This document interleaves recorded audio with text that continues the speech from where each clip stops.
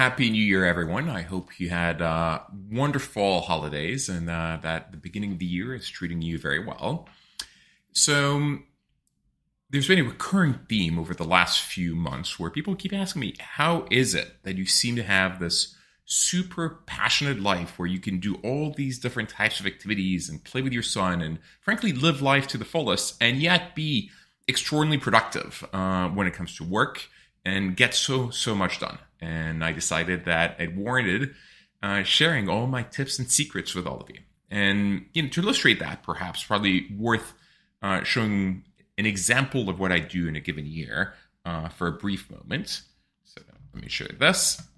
So this is my year-end review, where I review everything that I did personally and professionally throughout the year, from adventures, playing with Fafa, to going to different locations, and also review what happened, the speeches I gave, what we accomplished at work, and my predictions for the year. So this is my blog. It's called 2023, An Angel is Born, as a homage to my new dog, Angel, which you can see there. But how to do all this, how to lead this passionate life, is something I want to share with all of you. So without any further ado, let's get going. Welcome to episode 44, Unlocking Productivity, Streamlining Your Days for Passion and Purpose.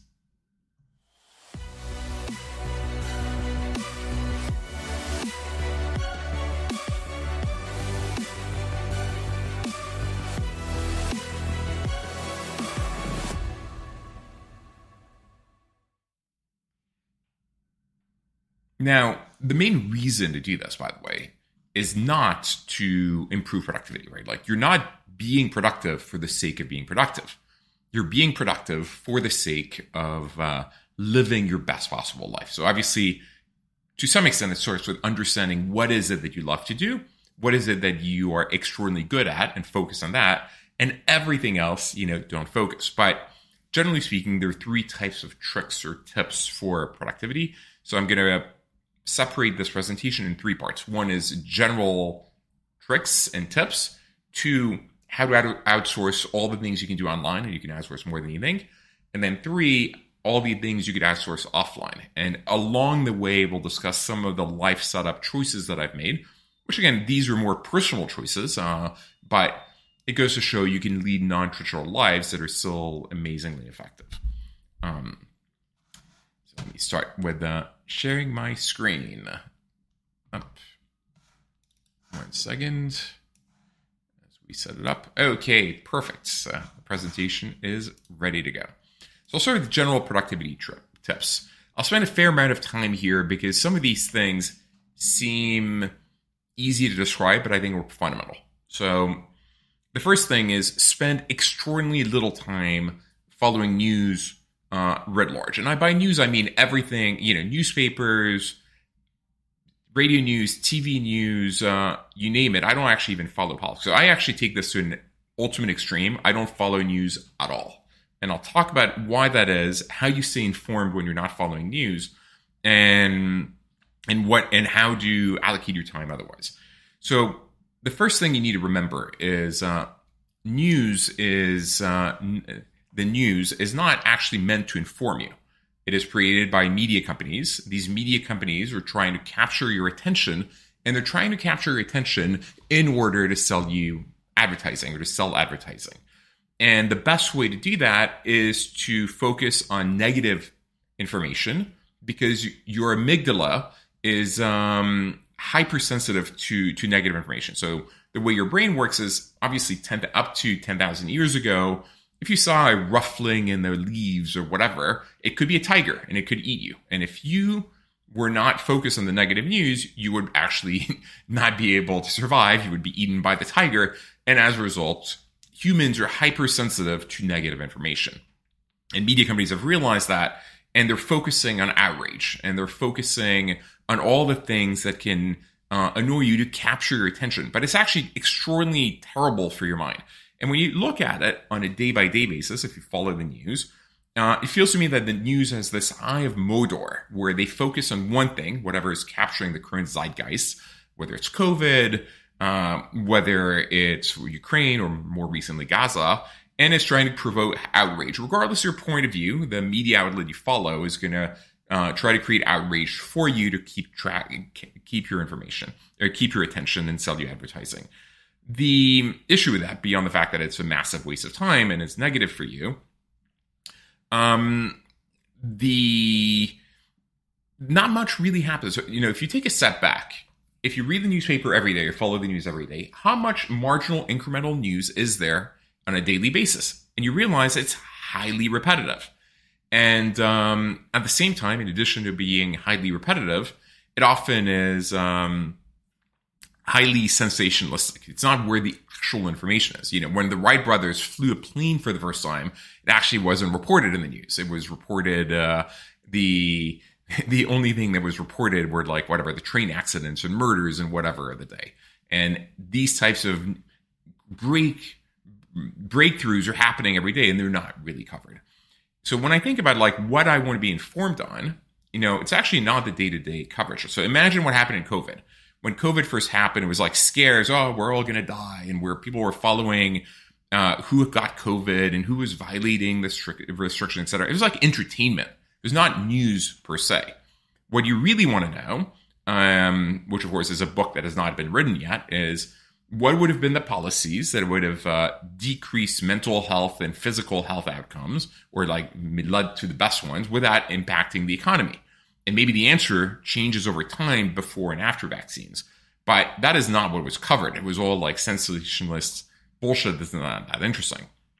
Likewise, once you have the invasion of Ukraine by Russia, the play-by-play, minute-by-minute is not all that relevant. What matters more is what are the consequences for Europe, for the US, for the Cold War II setup that we have? And these things are better to look at with 6 month or 12 month. The minute-by-minute outrage, not all that relevant.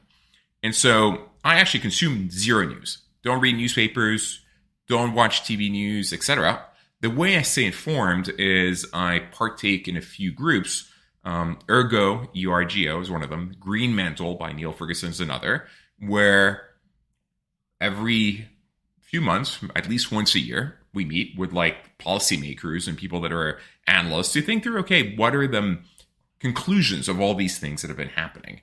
The one exception to that, which is why I say spend 10 minutes per day on news, is in my case, tech news. It impacts my life, and it's important to know what are the trends, who's raising, who's failing. And so I actually do spend 10 minutes a day reading Tech Meme, sometimes, CNET, Tom's Hardware. These were more entertainment, these were the gadgets I like, or Engadget, and then TechCrunch and things like that. But I spent de minimis amounts of time news writ large. Instead, I focus on analysts' reports with the direct primary sources and with 6 month or a year of outlook in terms of this is what happened in the last year, and this is what we think probabilistically could happen on a go forward basis. This guy can impact you. This is how I stay on top of my macro predictions, for instance. It comes from following what's happening at FOMAC, et cetera, not by reading newspapers in any way, shape, or form, all of which are negative. And this applies to news writ large. So, don't follow Twitter, for instance. I think it's also very bad for your mental health and internal health. Number two, compartmentalize, meaning be present in whatever it is you're doing. People are terrible at multitasking. You want to be monotasking and doing one thing and being present in whatever task you're doing. Now, sometimes it's easier to say than to do, but once you're done with work, when you're playing tennis, play tennis. Focus on the next point, not thinking about what you didn't do, what you need to do tomorrow. Otherwise, you're going to be terrible at tennis. And it's going to be way harder for you to fall asleep. So be present, leave things in one activity for that activity and go back to it when the time comes, but don't deal with it while you're doing something else. Number three is people have a tendency to procrastinate. And it's very easy to put off things. And so to get things done, actually set deadlines with short time fuses. I put it as a deliverable for myself in my calendar, and I'll talk about how I manage calendar on soon in order to get things done. If I want to write a blog post, I'll actually block time in my calendar for writing the blog post and make sure that it's delivered on time. This way I can publish it on time. because we live in a world where we're constantly bombarded with information, it's actually good to take time off, right? Like if you are doing, you are not thinking. And so it is good to have time to be reflective. I try to have Fridays where I have much fewer meetings than other days, or ideally no meetings. That doesn't always plan out that way. And I try not to work weekends these days. But actually having time to think and reflect is very important.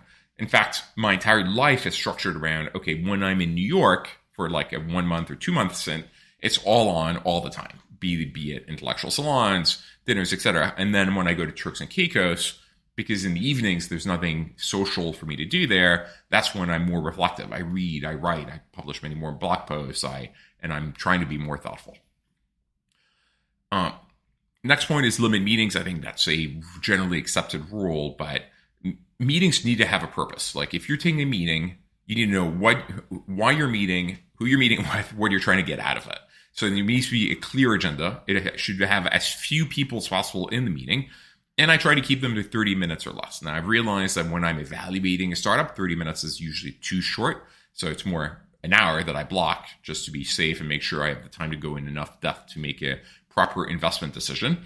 But in general, keep meetings short and try to get to the point of them. And as a rule, what I do is my meetings are back to back in 30-minute increments. So in a given day, I could have 14 meetings.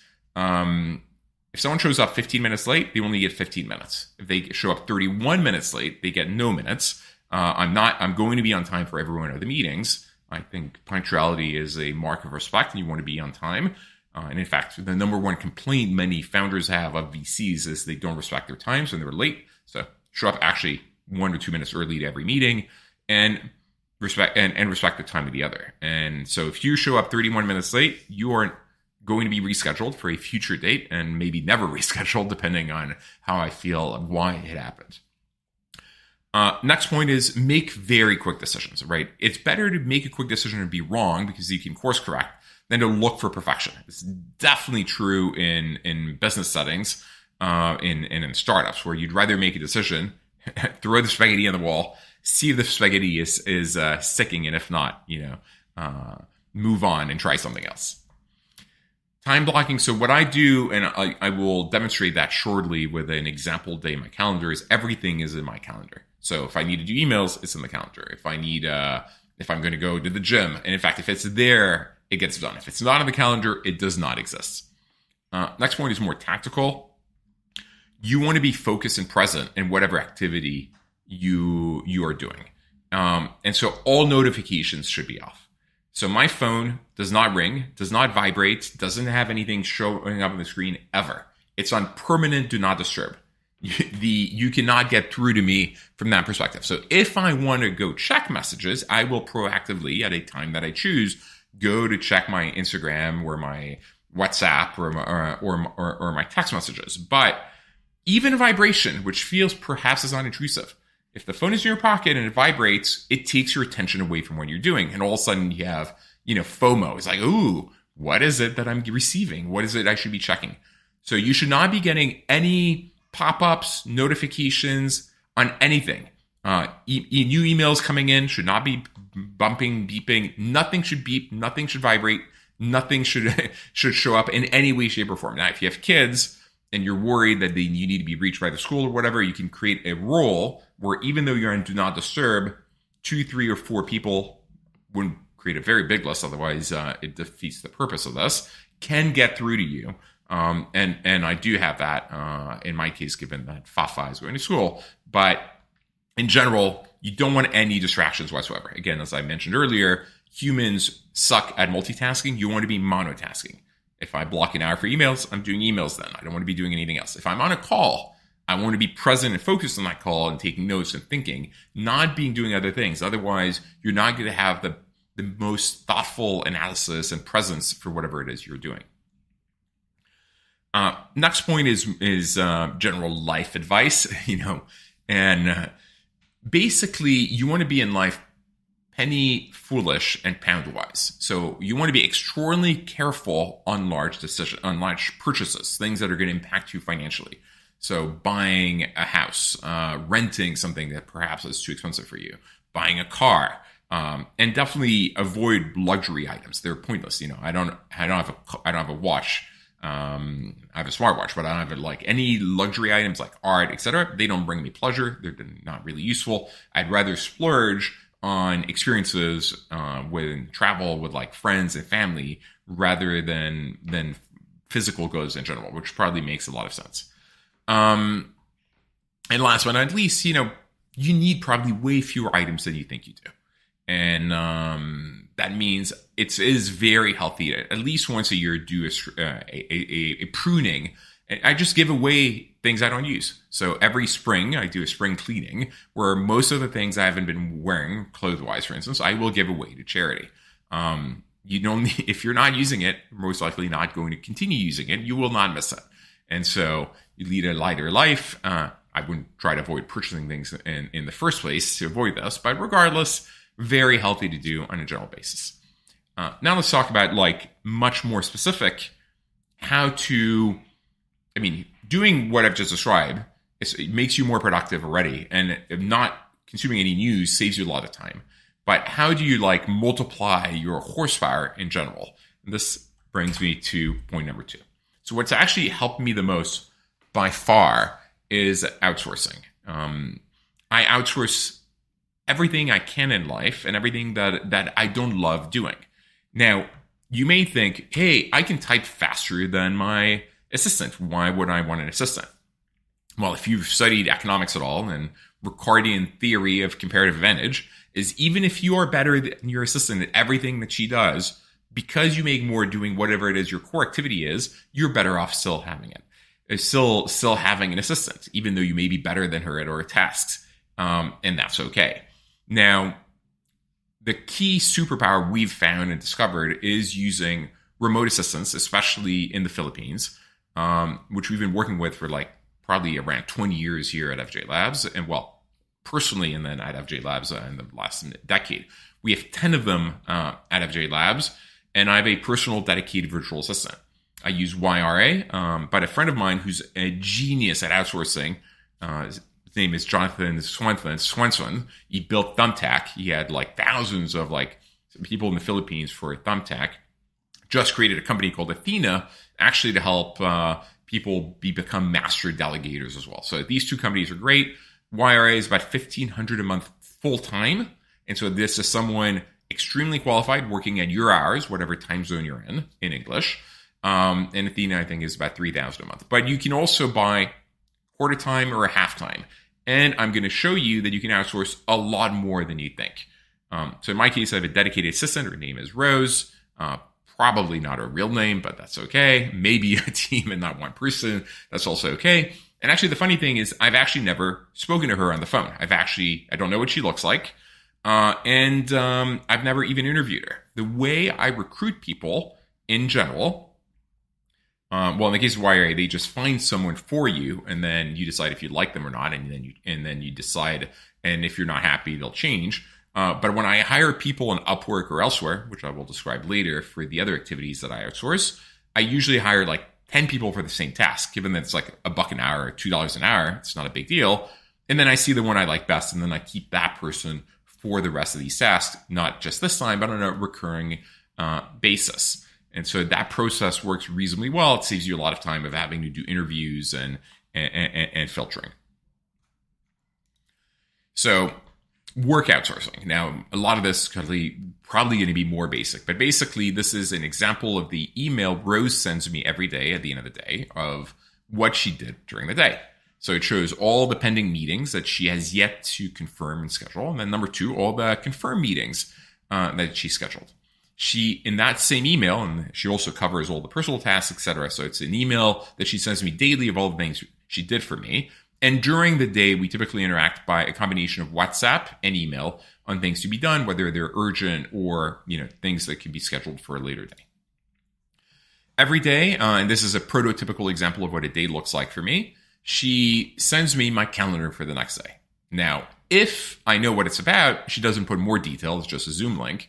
So Zimozi is my Indian team that helps me with my blog from a design perspective or coding perspective, and with Triton's website. We're doing a monthly check-in to see how things are going. We're currently launching, that was the 9 a.m. meeting. We're currently launching a new incubation company, and so that's the 10 a.m. meeting. Doesn't need more detail. Quick check-in with Martin. That's a 30-minute call. That's the founder of Mundi. We're checking out how things are going. And then for Midas, so this is a meeting I added myself to the calendar, which is why there's no context, but I was meeting, I think, a potential employee or a potential partner. And then I have a bunch of meetings with, I think, VCs or partners for Midas, and then later on with my co-founding partner at FJ Labs, Jose, to discuss different things. See how the rest of the day goes. So you see it's kind of like back to back to back, 9 to 10 to 11, 11:30 to 12:30 to 1:15. VC meeting for Midas, which is the new stablecoin or yield-bearing stablecoin that I'm currently launching to try to compete with USDC, USDT. Then I'm meeting a founder, actually at my place, just to catch up. Like she left her old company. She's thinking of what to do next. And so it's interesting to figure out and see if I can help her and also think through what she should be doing. Is she creating a new company? Should we be investing there, etc.? And that has full context. Same thing, meeting another VC for Midas at 2 p.m., 3 p.m. meeting another founder to get an update on what they're up to and how they're doing. More fundraising, founder calls, and then going to a speaker event for a speech I was giving the next day at the Transatlantic Leadership Forum. And then I'm playing paddle from 9 p.m. to 11 p.m. with my brother Olivier. So everything is in here, whether I'm doing a meditation, whether I'm playing tennis or paddle. Everything is the agenda, and this way I have a clear action plan for the day, and that is sent the night before when Rose signs off at like 6 or 7 p.m. every day. Perhaps the place or the thing that you can outsource way more than you think is actually your personal life. So Rose, in addition to managing my business life, manages my personal life. So here's a few examples. So in New York, I love hosting salons and founder dinners, intellectual dinners, etc. So I have a list of a whole bunch of people that I invite for different dates. And so we will discuss who we're inviting. She'll send the invites, and then we'll create an email with like, this is the venue, send me your dietary restrictions. These are the topics. And the topics are far ranging. It could be like, how do we reinvent politics for the 21st century?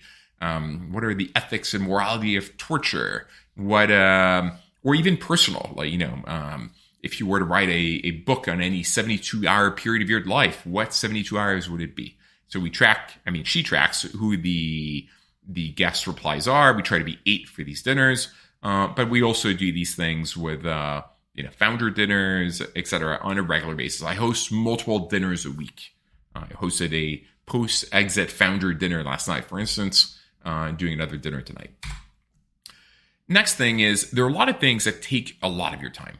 So for instance, if you want to book doctor's appointments, if you want to fill in all the forms on medical forms, you'd rather do it ahead of time. She can do all that for me. And these things, you have to wait online, wait on the call, etc. She can pretend to be me.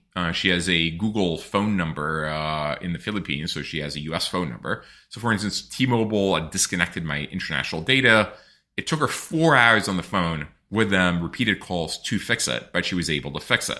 And again, it's 4 hours of my life that I would have never gotten back, and I'm very grateful that she is actually in a position to do that. Same thing, she books my meditations, she blocks all my gyms and buys whatever the trainer needs to buy. And for tennis, like, she knows I like tennis. So if I'm traveling to a new location and there's tennis or paddle, she will look at all the clubs around me, look at availability, find either people at my level or book me lessons. This way, already for 2-3 times a week, wherever I'm going, I already have tennis organized. And I don't need to do anything. I didn't pick the club. I didn't call them. I didn't find the partners. Everything's organized in the calendar. I guess I'm not doing it more right now, but in the past, I even outsourced things like dating, where with my assistant back in the day when I was on online dating apps, I first, we did a call where okay, these are the people I like or don't like. So this is how I would swipe right or left. Now use a VPN, connect as me, and you can swipe for me. Then, okay, this is how and then she would do it, and we would agree on course correct what made sense or not. Then she would look at how I would chat, and she would replicate that. And then finally, I'm like, okay, I'm happy to go on a date, once a week, Friday, and maybe Tuesday, twice a week, at 8 p.m. or 7 p.m. or 9 p.m. here's the slots on the calendar, go and book them. And so she would like then swipe for me, match me with a potential date, schedule the date, it'd be in the calendar, and then the day before I would look at like the profile of the person that she matched me with, and I'd decide if I'm interested in going or not, right? Like if you're trying to go in online dating, at the end of the day, the rest is not interesting. The only thing you want to know is, do you like the person you're meeting? So let's get to a meeting as fast as possible. So if you can avoid the entire tedium of swiping, chatting, etc., and get directly to the last point, great. And if I disagreed with a choice, I said, no, I don't actually like this person for whatever reason, which of course corrects her, she would just cancel the date and that was it. And so it didn't take any time for me other than showing up at the date, which was always literally in the bar across the street from where I live at whatever the set time was. And so even an activity that seems to take a lot of people a lot of time was de minimis from a time perspective for me because it was all done for me and it worked extremely well. Now, as many of you know, I love writing. I love writing on my blog. I blog on a regular basis. I share things about my life. Now, I do the writing myself because I love it. I do the research, I etc. But the rest that is admin about it, which is actually putting it on WordPress, replicating it on Substack, creating the newsletter, sending the newsletter, all of that she does for me. And again, saves a huge amount of time, right? The value creation is in the creative genius of writing and what I want to share and thinking, etc. Not at all in the admin-y, let's go to WordPress and upload it and send it and etc. So I like the writing, not that other part, and she does that for me as well. And by the way, all this is one person doing all of this. She buys things for Angel, my dog. She will also research like entry requirements and how to get passports for a dog. She will buy things if I need for Fafa. There's an app that the school, the École, has, which is amazing, where there's all the photos of the day. She will download the photos. She'll like pay the nannies, like everything needs to be done. But like even researching things like, oh, how do I get someone a birth certificate or a passport? She will research, which is also a massive time saver. By the way, I'm noticing all the questions that people were asking. I will address them at the end, one by one. So we'll do kind of a Q&A at the end of when I'm done presenting everything here. So she signs documents for me, but the documents I would say that are not the most important ones, right? If I rented a house, rental agreement, or need to do KYC. So things like that are not really important that I don't need to be doing myself. She has my digital signature. I say, okay, sign this, poof, or I forward it. She has actually also, probably worth mentioning, she has access to my email. And she has access to my credit card. But she has one credit card. And so what I can do is every month I can log in that one credit card and see where the purchases are and make sure everything's okay. So that's the safety control mechanism if you want.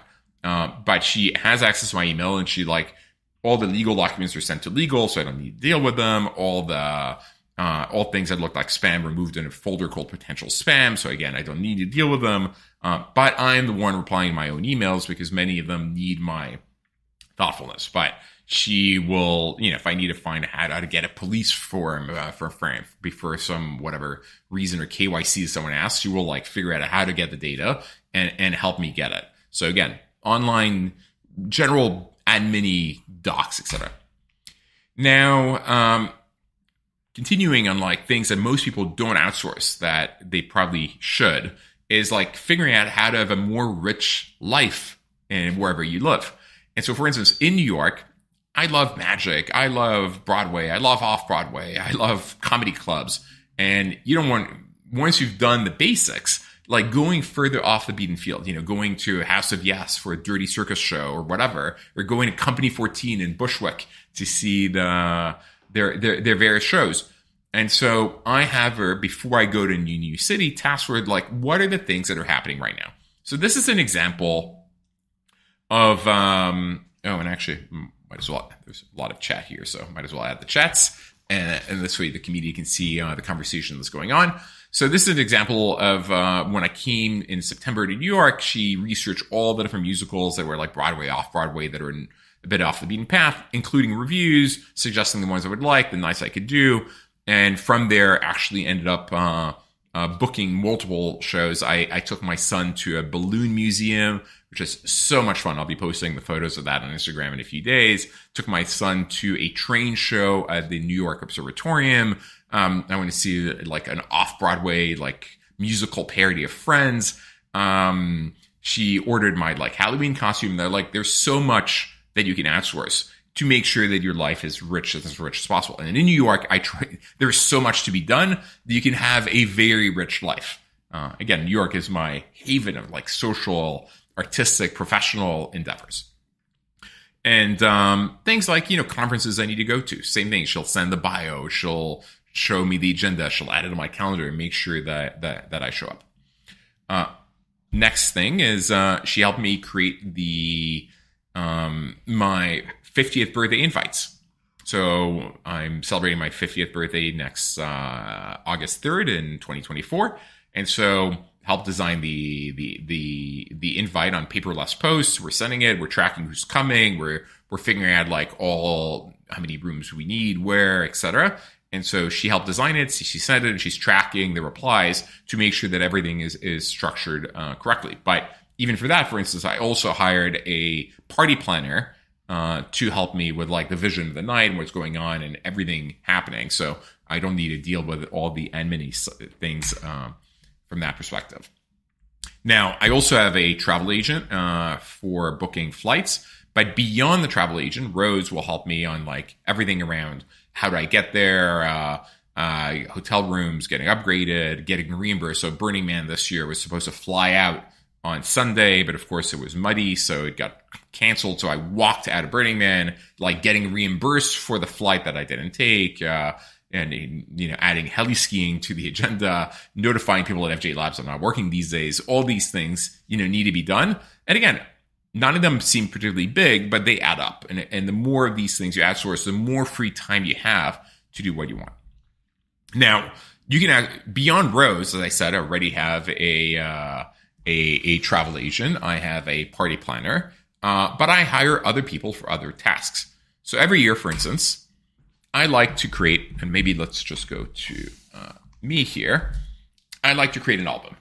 This is a photo album of what happened during the year. It starts with a timeline with every date, chronological from the beginning of the year to the end, and then for each section, there's photos of what's going on. And it's a beautiful album. It's a paper. It's a memento to the year. Now, the reason I do that is parents don't deal with digital very well. And actually creating the album allows you to relive the year. So I love it. It's all over my library. I give it to my mom. I give it to my dad. They love it. It's a way to connect with the story I have. And so I went on Upwork. I created a post saying, hey, I need someone to help me with this. And I got a lot of replies. As I said, I hired like 10 people to do the job. And ultimately, one person in Bangladesh was the best for these and won. Well, originally someone in Russia, but then I couldn't pay them anymore because of the sanctions. So moved someone in Bangladesh. So the way we work together is, actually, let me take a step back of how I organize my photos. So let me share my screen again. Not necessarily the easiest to see. Let's see if I could go full screen. Okay. So during the year, and this is all the photos I've taken during the year, you see all the dates, January 1 to February 22, February 23 to February 27. For each of the locations I create a folder. And in that folder, I have a subcategory of what's going on there. Cross-country skiing, February heli skiing, FJ Labs, etc., which can then be used to create subsections in the album. And so I don't do that. And by the way, I do this along the year as the year is coming along. So if you wait until the end of the year, you won't remember anything. Creating this structure will be impossible. So I take the photos on my phone. I get photos from my friends through AirDrop or whatever. And then I create the folder. So for instance, I already have in 2024, January 1 to January 7, Turks and Caicos, where I was. And now January 7 to January 14 in New York, where I am currently, where I'm uploading photos little by little. And I delete them from my phone once I've uploaded them. So this is all in Dropbox. Then I share the Dropbox link. Let's go back to 2022 because that was the example I gave you. with my Charmin, who's currently in Bangladesh, and then we have interactions on it. So she does a first pass as to what she thinks makes the most sense. And let me go back here. Let me go back to full screen. Okay, perfect. So she does a first pass. And let's go back here. See if this can read. Yeah. And then after she gives me the first pass, I give her a lot of feedback. Date format looks wrong, or, oh, I don't like this photo. So for each page, there'll be like photo 1, 2, 3, 4, 5, 6. It's like, oh, replace photo 1, replace photo 2. Oh, I look fat. I don't like this angle. This is not that interesting. Oh, you're forgetting something. I don't like the quote, whatever it may be. And so I'm the creative director for this endeavor. It takes a lot of iteration.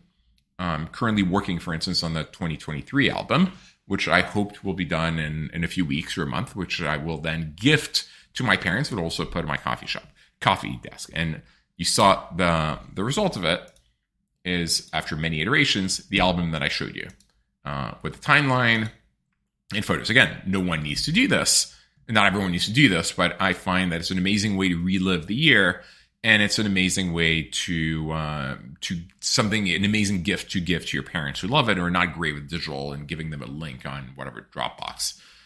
I do the same for videos I create. I'm going to share a video. So at the end of the year, I create a video.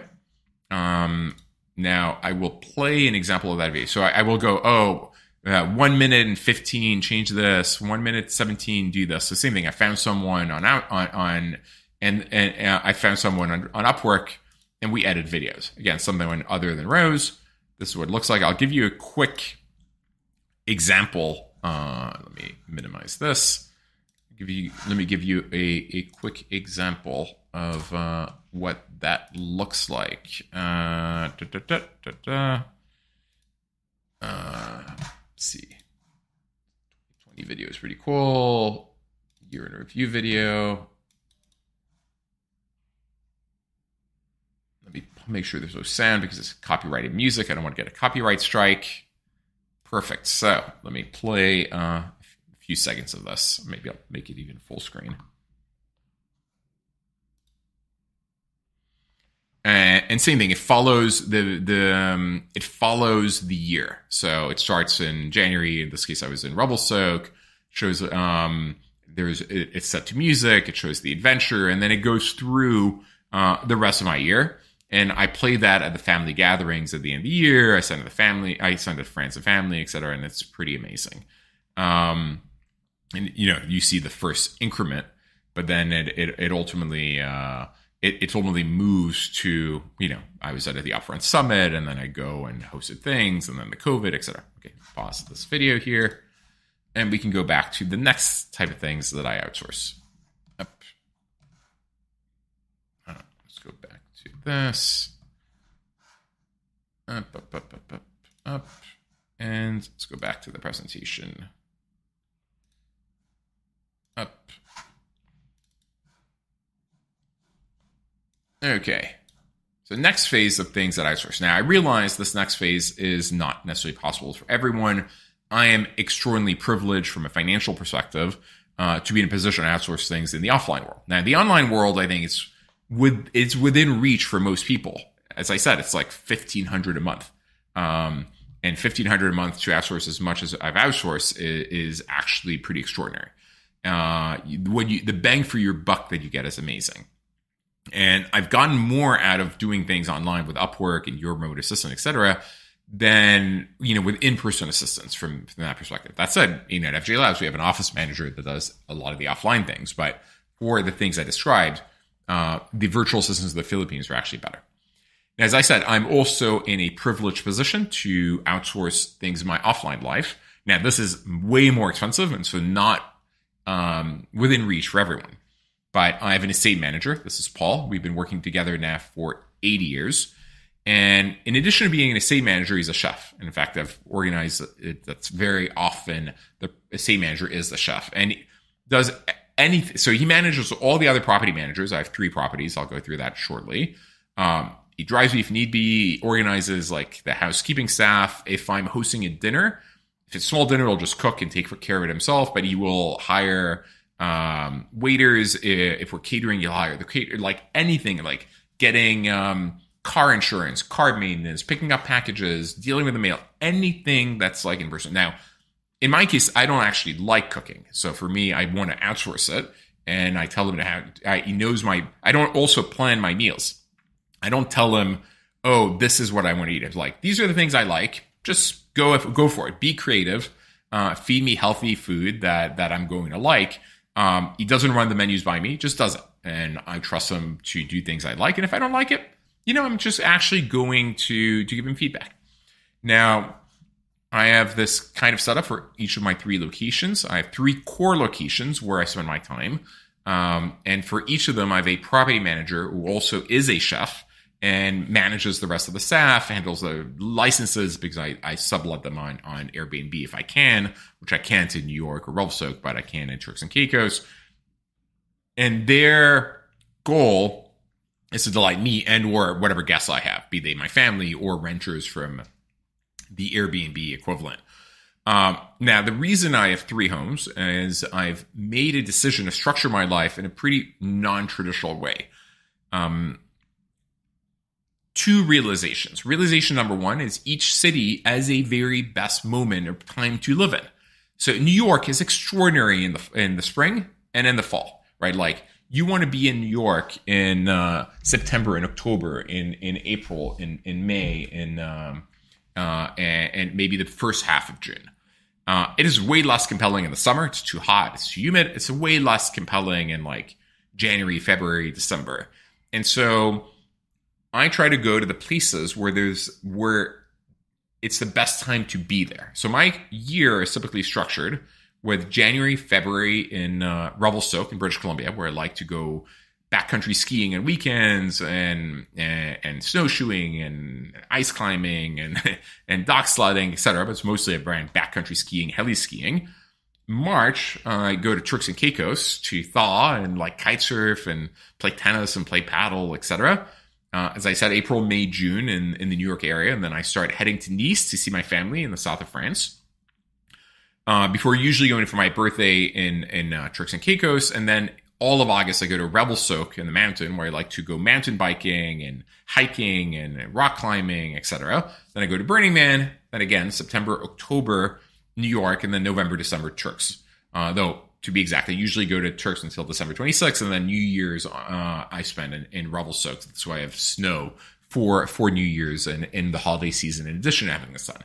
Now, in addition to that, every year I like to add a 2-week trip somewhere where that is new and a massive adventure like Antarctica in 2023. That is often off-grid and adventurous, where I'm like just a backpack and a tent and a water filtration system. Beyond that, so that's core setup. And beyond the fact that each place has a best time or location to be there, my perspective is that each, you want your work-life balance. And so New York, as I mentioned earlier, is a place of professional, social, artistic, intellectual activity. It is busy 24/7. I'm going out, I'm meeting friends, I'm hosting dinners, I'm going to events with founders. It is so busy that after a month or 2, I am completely burnt out. And I'm tired and I need a place to recharge. Now, in Revelstoke and Turks, I'm not on vacation. I actually work during the day. So in Revelstoke, typically, I will only do the backcountry skiing, etc. On the weekends, and or if there's a day off. Like this month, we have 2 days off in January, so I'm taking and I think there's a Friday and a Monday, and I'm heli skiing those days in addition to the weekends. And same thing in Turks. I'll work during the day, but when the day ends, whatever time that may be, I'll go kite surf and play tennis and play paddle and read and write and meditate. And so New York I'm doing, and in Revelstoke and Turks and Caicos I'm being healthy, I'm being reflective, and it's a combination of a place where I'll either be alone to recharge my social batteries, or I will bring a huge gathering or smattering of friends and family. So for instance, this year, and I'll go back to for a quick second if it'll open to my blog, I brought 50 people for Christmas and New Year's, which was like the gathering of my family. Yep. And this is our New Year photo. 50 people of both the family I have and the family I choose, which has been absolutely amazing. Like going back here. So it's kind of like the life setup in terms of like moving around. So continuing of the things I outsource, I also outsource so I've separated for Trident, for instance, which is rented out when I'm not there and generates millions of revenues a year, the guest services, local in person versus reservations. So I have a reservation manager, so Rayanne, who helps like create the pricing, manage the different channels, and do all the reservation part of the experience until it is handed over to Lori and her team to do the actual guest services experience. She also usually or sometimes has someone from YRA to help with the work that she needs to do. As you know, I got a dog this year, Angel, and for Angel, for at least for the first few years, given how busy I am otherwise, especially in New York, I have a full-time dog walker, dog trainer, travels with me everywhere, takes care of Angel, gets the vaccines up to date, gets all the papers, and everything that needs to be done. And that's Mike. It helps, especially when you live in a place, like New York. And when I'm busy in New York, obviously when I'm in Turks and Revelstoke, Angel can be roaming free and we can be play all day. But even then, I want her to be very well trained. I want to be able to walk with her off leash, and her and just follow the directions. If I want her to play, she goes play. And if I want her to come back and pay attention off leash, regardless of distractions, squirrels, other dogs, cars, whatever, that she listens. And so I want her to be very well trained, and Mike is amazing for that. So nannies, actually, before I talk nannies, maybe I'll go back to the travel setup for a second. Now that I have a son who's starting to go to school, instead of doing 2 month, I don't want to be away from him too long. I'm actually making sure that obviously we spend all of our vacations together, and when we're in New York, we're together all the time. But when I go to like Turks, let's say December 1 to 15, it's like 2 weeks. I'll still spend a week in New York to make sure that I'm around him at the right time. So I'm changing even though it's a bit more travel, I'm changing the 2 months to more like 2 weeks, 3 weeks, 1 week, 2 weeks, etc., to make sure I spend more time with him. So nanny setup. So we wanted coverage 7 days a week from 7:45 a.m. to 7:45 p.m. So we found a bunch of nannies on care.com mostly, some Facebook groups as well. The core mission or the core vision was that one of the nannies to be in fluent accentless French, who can travel internationally, so have a passport, and can drive. Which obviously creates a number of limitations. And the reason for the French, by the way, is obviously I'm French. My family mostly is French speaking. We live in New York, so he's going to be getting English in general, even though he's in a bilingual school called the École, which is absolutely amazing. It's like the rigor of the French system with creativity and public speaking and teamwork of the American system.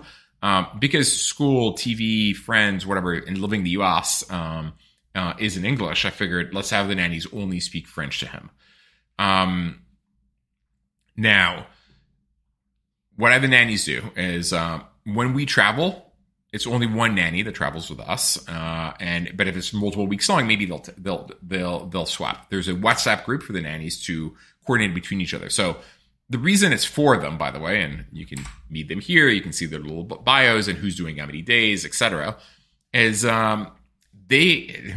French nannies, I guess, don't want to work too many hours in general. And so this is kind of the amount of hours they wanted to work. So someone would work 1 day a week, 2 days a week. And so actually having 4 part-time who agree between themselves who's traveling, who's taking what days, etc., works really well to give us full coverage without any issues. They're paid on a per-hour basis or an hourly basis based on the hours worked. So there's a WhatsApp group. They coordinate, they train, they tell each other what happened before, what needs to happen. And they have a calendar called Cozy where all the doctor's appointments, et cetera, that they populate, and they know what tasks need to be done. And they do everything from preparing one meal a day to buying groceries. Well, diapers not really needed anymore, but medicine, bath supplies. I mean, whatever needs to be taken care of, they do in addition to taking care of Francois, picking him up at school, dropping off at school, etc. Now, in addition to that, let's say there's a date night or I need to go out or whatever, and I need coverage beyond 7:45 p.m., add the slot requests in the calendar, and they between themselves agree who's going to take it. So again, it doesn't require me to do anything. Now, I realize this is a pretty expensive proposition because I have essentially 7-day coverage, 12 hours a day. There's a cheaper way for people to do this, which is if you have an au pair. Now, an au pair, the issue is, A, they need to live with you, so you need to have room for them, which is not viable for everyone. And typically, it's only 1 or 2 years, and the number of hours they work is capped. So what you can do, which could be a cheaper alternative than this, is au pair plus daycare. If you do au pair plus daycare, you can get something not quite as bespoke, but rather effective for a fraction of the cost of what I'm describing here. Now, I have a nanny handbook, which shows all the rules. You need to speak to them only in French. When my daughter's coming, you'll only speak to her in French. What you need to cook, when you need to cook, what Francois likes, etc. So everything is kind of like explained in the nanny handbook. This is only 2 pages of it, but it's actually like whatever 20-page handbook that's prepared for any new nanny to be onboarded automatically and be able to be effective. So that's basically it in terms of what I outsource, how it's outsourced, etc., which is way more in general than you think you can. So let me go cover some of the questions that were asked and take it from there. Okay. Do you like agendas for the startups you're interested in investing in, so the time is managed properly? Question from Payom. So I don't need an agenda for the startup I'm investing. I'm considering investing in, as long as I have the deck ahead of time and I've reviewed it. So I want the deck for sure because I want to make sure that I'm ready and I've prepared. So when I typically take second calls, which is what I usually do, I have read the first debrief. And so I'm not going to have the founders repeat the full story over and over again. I mean, as a founder, when I was raising money, it drove me crazy that VCs regularly would be just making me repeat the same story over and over again. I'm like, do you guys not read each other's notes? Do you not want to go deeper into it? It felt shallow every time. And so I will read the debrief by the first debrief of whomever wrote it took the first call on the team. I will read the deck. And I'm going to go straight into Q&A. I don't need the entire story repeated to me, which I think is also a courtesy of the founder, but it also leads to a more deeper, meaningful interaction. So no agenda other than that. Let's see. What else? How do you quantify time saved? How to be sure scheduling actions do not consume as much time as you would like, as you would have not outsourced the task at all. I mean, for low value tasks. I don't quantify it. I can feel it in how much time I have to do the things I love. So for instance, it's not all that hard to buy things on Amazon, but if I have like 20 things to buy, it's way easier to send Rose, buy this, the link, and like she deals with it. It's not a huge amount of time, but like little by little it adds up. So I'm not quantifying it in general. I just realized that in a given year, I can do so much and so much more than most people because I am fully levered up. The other, I guess, superpower user of outsourced people, as I said, is Jonathan Swenson from Thumbtack, or formerly Thumbtack, now creating Athena.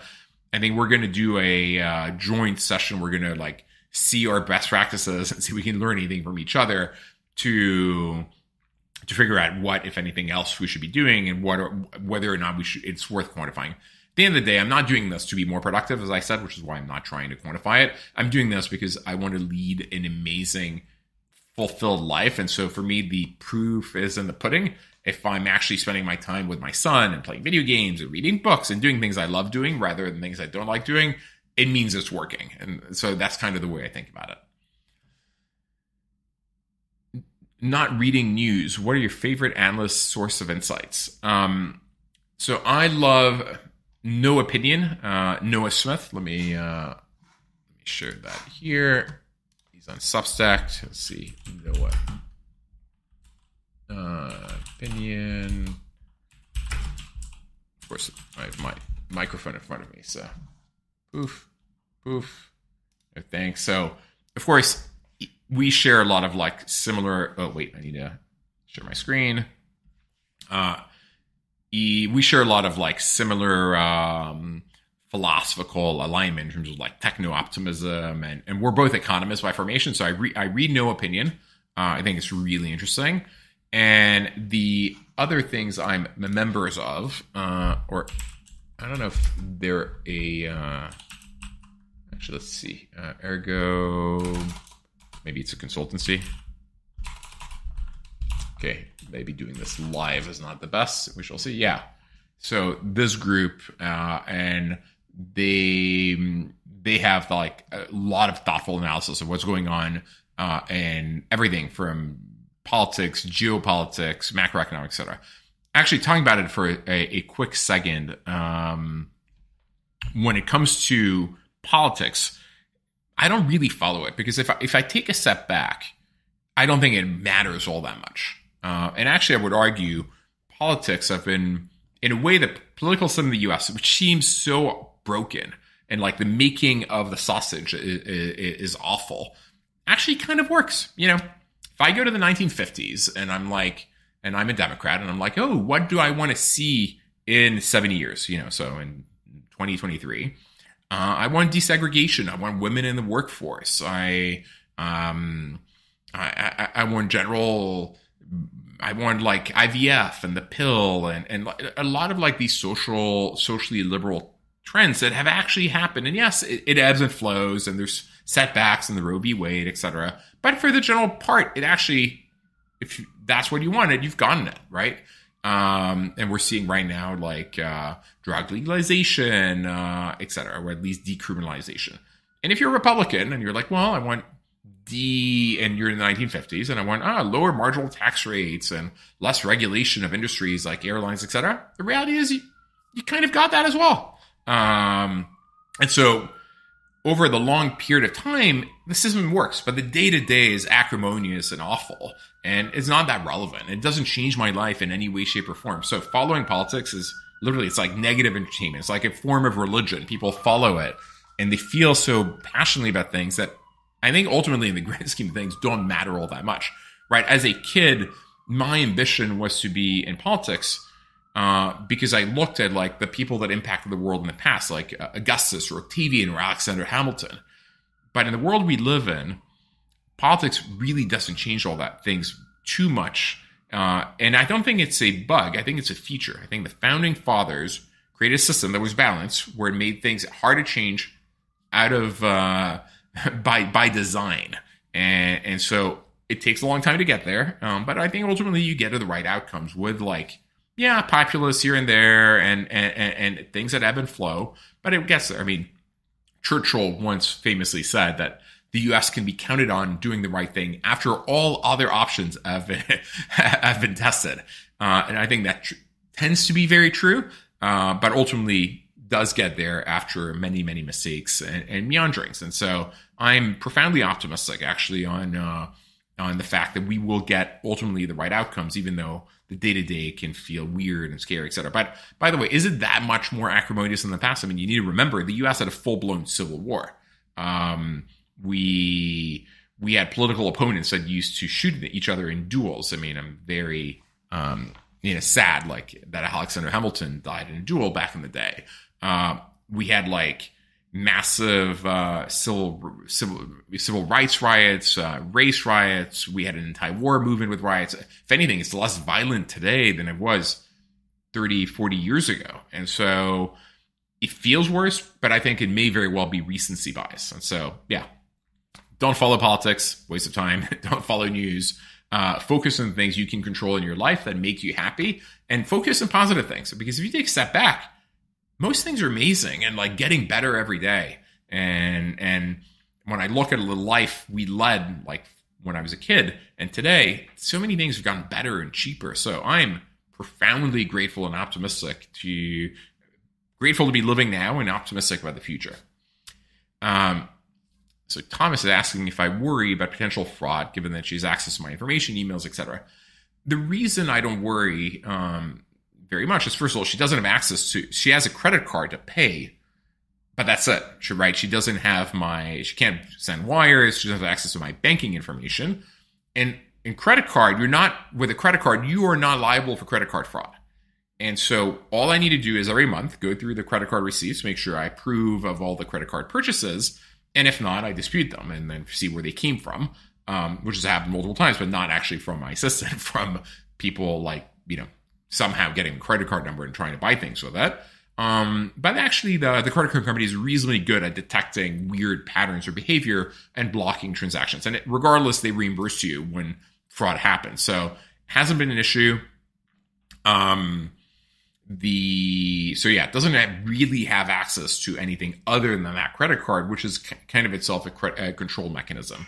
And in terms of emails, most things that are really secure, you use a ledger or a YubiKey or a two-factor authentication, right? Like email doesn't really give you access to these things. So all of my really secure things are fine. And if I think of the cost-benefit analysis, the risk of fraud versus the time I'm saving, it's completely worth it. And also, I don't give her access to email directly. I think there's a way to delegate so she can reply on my behalf and see emails or whatever. I'm not the one who set it up. It's my good friend William. I don't know exactly how it is, but it works pretty well. I think I had another question that was sent ahead of the episode by Saeed Jabbar. How do you learn how to break into flow states as well? Perhaps I think I'll do another episode on flow states, but obviously part of the objective of these things is to be present and to be in a position to get into flow states. And so for me, it's a combination of meditating, and I have a meditation practice. It's 20 minutes a day, sometimes 30 minutes that I do every day that I will share in probably an upcoming episode of what is my meditation practice. And maybe I'll broaden it to flow states, because flow states you can get through mastery, right? Like I would argue possibly in a flow state right now presenting this. I could be in a flow state playing tennis or kite surfing. So if you're really good at something and you like it, you can enter a flow state through the mastery of that. You can get through flow states through meditation. You can get in flow states through psychedelics, which I partake in several times a year. Not often, but with set intention setting, like LSD or psilocybin, or it could be an amazing way to do that. So I will do another episode, I think, on flow states, meditation practice, and cover that there. But perhaps the way it relates to this episode is how do you free up time to do other things? And one of those things you can do is actually get into flow state. See what other questions we have. Okay, Sharaf from Dharma Portco. Well, hi, Sharaf. I'm glad to be an investor. It's so transparent. It's super helpful. Do you ever get professional imposter syndrome choosing to live with such radical transparency and with what makes you personally happy? I've never had imposter syndrome. So maybe this is takes us to a different topic on happiness in general. Many people I talk to, they have this little voice in their shoulder, which is oh, you're not good enough, you're not this enough, you're not smart enough, you don't belong here. If anything, as a kid, I was really Sheldon Cooper, and in college for sure, I was Sheldon Cooper. I had the opposite problems. I thought I belonged there, even when I zero. And so for me, it was more oh, obviously, I'm amazing, I'm extraordinary, everything's and so I never had imposter syndrome from that perspective. I felt I belonged. Now, the difference is, as a kid, it was delusional. I thought I knew everything. And then, of course, as you get older, you realize how little you know. And once you fall flat on your feet, on your face, and you get your teeth kicked in, you realize that how little you know. And you approach life with way more humility. I was definitely arrogant before. And now I've come to realize how little I know. But I know some things, and that's what I'm trying to share here. Now, the beauty, or not the beauty, is I'm actually not famous, right? It doesn't, sharing all these things is my way of giving back to founders and people out there who want to live a better life. But and it connects to those it connects with, and it's a very small subset of people. I don't have a publicist. I'm not trying to be famous. I'm not trying to be a public person. I like sharing what I learn, and it helps the people it hurts. But I am not going, I don't want to have the public profile of Elon. I could argue I have more impact on the world than Elon in terms of like changing the lives of people today, right? Like, I'm an investor in 1,100 companies. They're highly deflationary. They touch the lives of billions. You know, how many people have gone in space with SpaceX so far? Yes, it makes you dream, but it's not changing the lives of people on a day-to-day basis. You know, millions of people make a living off of OLX, the company I built. And to me, that's real impact. Both are useful in their own way. But regardless of impact, would I want to be a public persona? And the answer is no. I have exactly the level of visibility I want to have where marketplace founders come to me for advice and come to me for investment, and I can raise funds to do whatever I need, but I don't want more. More than that would probably be an impediment on my quality of life. I can lead the life I lead with no restrictions. I don't need bodyguards. No one bothers me. No one recognizes me. Being anonymous is amazing. So I share out of love for writing, speaking, sharing, learning. It's also a way, like kind of the part of the reason I write publicly is it's a way to think through and for myself and to learn what I've learned.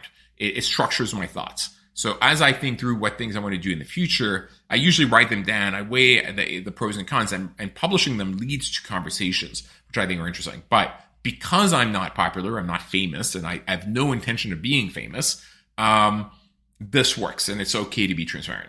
Now, it'd be possibly different if if I was walking down the street, people would mob me, or I go to restaurants or whatever. It'd be an inconvenience and lower my quality of life. Then I wouldn't do it.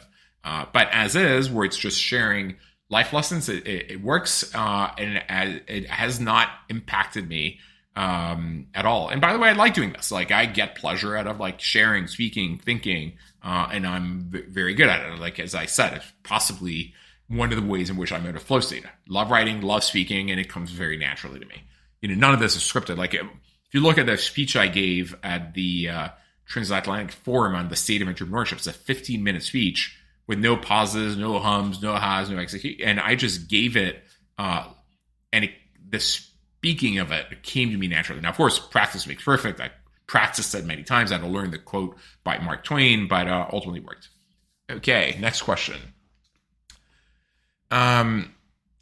So Sam on YouTube, what's the craziest thing you've outsourced? I mentioned earlier, I outsource my dating life where I train my assistant to swipe for me on like Bumble and Raya. I showed her, okay, these are the people I like. Okay, now for 1 hour, then or 30 minutes, then okay, you do it. Okay, I agree, I disagree. So we iterate to get the point of 95%. Then I'm like, okay, we match. This is how I would chat with this person. Now you do it. And then, okay, I agree. This is how I would speak. Okay, now here's my schedule for the next few weeks. Set up a date, these days. And she would go ahead and schedule dates with people. And the only thing I needed to do was show up on the date with, obviously, I would have a printout beforehand of like who the person is, what we talked about. And if I didn't like the person because she chose incorrectly, A, will refine the process on a go forward basis. But B, I would just say cancel the date. And so it took no time for me. And the date would always be at the bar literally across the street, actually from where I live here, like literally across the street behind me. So it takes very, very little time. Thomas, one more question regarding the virtual assistants. How well does it work with their support in countries with other languages? So the Filipino assistants don't speak French. So she uses Google Translate. So if you're in France or French, I would use a different company. I don't know what company to recommend. I'm sure one exists. Maybe they can find someone who's French speaking. I didn't ask them. Most of my interactions are in English. And for the things that are in French, I do get emails in French. I think she uses Google Translate and it's good enough. So, but the model I'm sure works, and I'm sure there are people probably in, I don't know if it's Algeria or Morocco or Tunisia that do these types of things for French speaking people. Regarding outsourcing, what are the two companies that you mentioned? Let me reshare my screen for a quick second. Up. Go back to the presentation. And maybe I'll full screen it while we're at it so you can look at it. But the two companies there they are. the two companies, I actually will full screen it for a second. Poof. YRA, it's literally, it's yourremoteassistant.com. So I'll put it maybe here.